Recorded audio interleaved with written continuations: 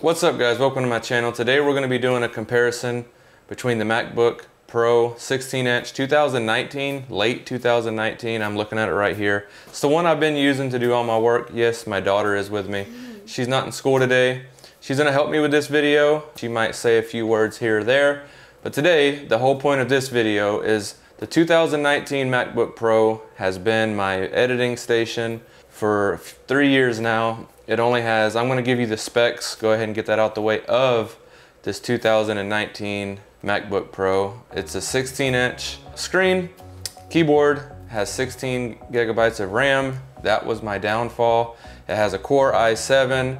It has a 4 gigabyte AMD Radeon Pro 5300 megabyte, only 4 gigabytes. The 8 definitely would have been nice. That was another downfall. I have 512 gigabytes of storage.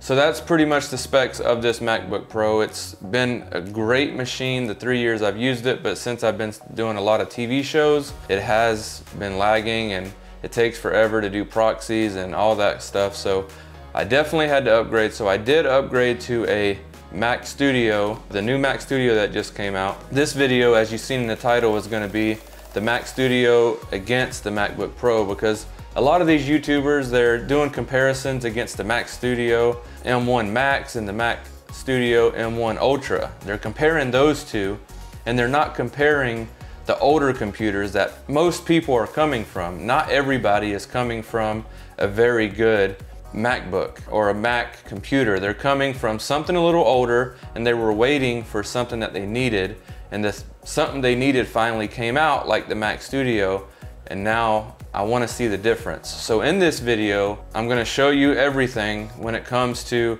how the MacBook Pro 16-inch 2019 edits, all the way from playing footage, scrubbing, and then export. With the Mac Studio, I'm going to do all the same stuff.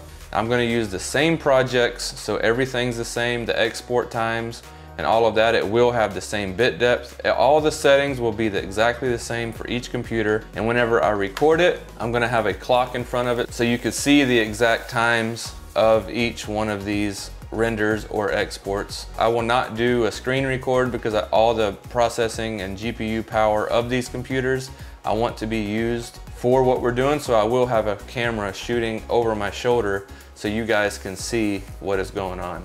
So with that, that was kind of a long intro. Say hello to my daughter down in the comments.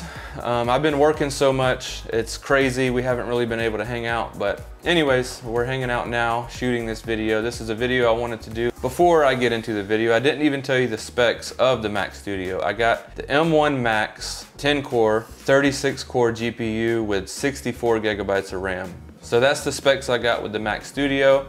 So now finally with that, let's get into the video. Okay, so now that I have everything set up, both projects are on both computers. The first computer I'm gonna do is the MacBook Pro 16-inch. As you see, there's a camera here. You could see my screen. So the first thing I'm gonna do is render. I'm gonna render the timeline, and I'm gonna time that. Usually when I edit these TV shows, I edit off of a server, which I have over here to my right. And the servers are 100 megabits both ways, so I usually either make proxies or I render the timeline. Usually I make proxies, but the rendering will show how fast this is compared to this one. I'm just gonna do the full timeline. This is an edited show, it's completely done. So with that, let's get into this sped up footage, and after that I will show you how much time it took for the MacBook Pro 16-inch.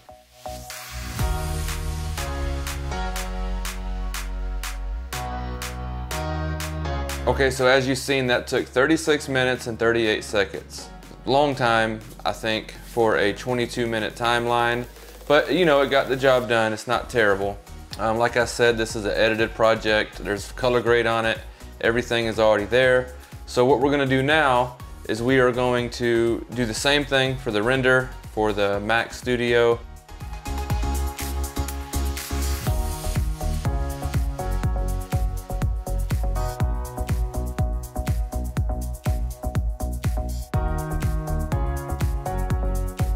Okay, so as you see, it's nighttime now. This is all artificial light. My wife's actually in the background. You can't really see her, but it took a long time, mainly because I had baseball practice with my daughter, all that good stuff.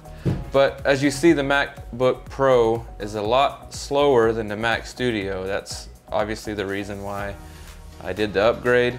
It took 36 minutes, I think 36, 37 to render with the MacBook Pro 16-inch 2019. With the Mac Studio, it took, I think, 14 minutes to render. So it's a huge difference. I think it's way over 50% faster. When it comes to export times, the Mac Studio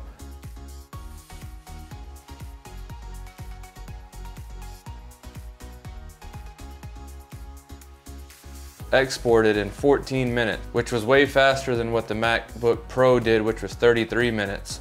Honestly, when this MacBook Pro was hooked up to all these screens right here, now that the Mac Studio is hooked up to, this MacBook Pro used to be hooked up to all this as well, it would take 50 to an hour to export that same video. A 22-minute TV show, it would take 50 minutes to an hour to export it. I don't know if all those screens kind of took resources from the computer. I'm not really sure, but it would always take that long.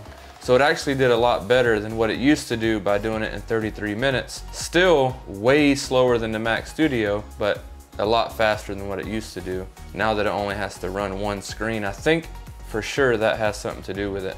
Okay, so another thing I want to go over, the reason why I did a 22-minute export and a 22-minute render is because these computers, usually when I'm working on them, I know a lot of YouTubers, they do like a 5-minute export, a 5-minute render, which it does show the speed of the computer, but it don't show the speed sustained for a long period of time.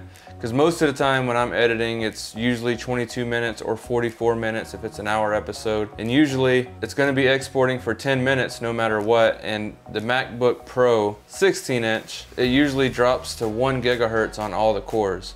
So really it's like thermal throttled, and the fans are killing it, but it's really at a slow clock speed. So it's really good to test it longer than 5 minutes.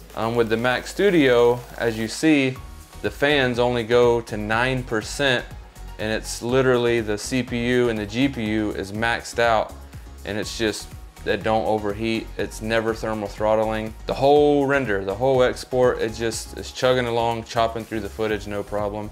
Same thing whenever I'm without rendering, whenever I'm playing Canon C70 footage, 10-bit or 12-bit raw, hit the play button, it will use the CPU and the GPU to about 85 to 100%, but you have no drop frames. The fan will go up a couple percent, but that's about it. So it's always good to do a long export and a long render. But either way, the Mac Studio, the M1 36 core GPU with 64 gigabytes of RAM was definitely worth the upgrade. Scrubbing through footage is way faster. Playback with the C70 is literally hit the space bar, no drop frames. When it comes to the MacBook Pro 16-inch 2019 computer, I couldn't scrub through footage unless it was rendered.